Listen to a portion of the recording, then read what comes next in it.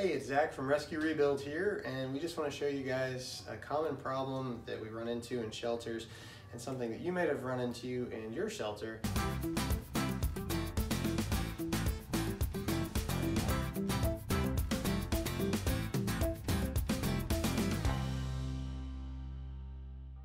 These are Shor-Line cages, cat cages, and something that happens with these a lot of the times if you try to relocate them is that the way that they're screwed in gets damaged when you unscrew them. And so we just moved these cages and had a lot of the nuts on the back of these screws pop off, and we were unable to use them. And so after a lot of looking around and calling Shor-Line, we weren't really finding much. And one of our volunteers suggested a fix to us called a rivet nut.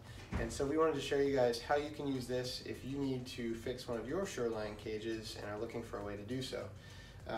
What we have here is basically two pieces of metal that need to be attached to one another, but our backing has fallen off. And so if we run a screw in, there's nothing there to catch it. And so this is called a rivet nut tool. And the way this works is we're going to take this thing called a rivet nut, which is basically a little top hat. Inside this top hat are threads, and so we can insert this into these two pieces of metal, and using this tool actually compress it in place, and that will allow us to put a new screw in. So what I'm going to do is take this rivet nut tool. This is about a $50 tool on Amazon, and I'm using 6mm metric rivet nuts here, which seem to be about the right size for our cages. And I'm just going to slip it through this opening through both pieces of metal, and then by crimping this together, we're actually going to tie those two pieces together.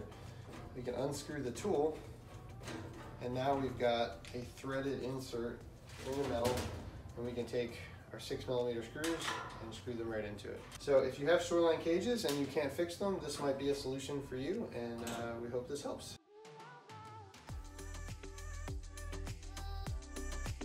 Don't forget to subscribe to our channel and turn on notifications so you can keep up to date with all of our awesome Rescue Rebuild videos.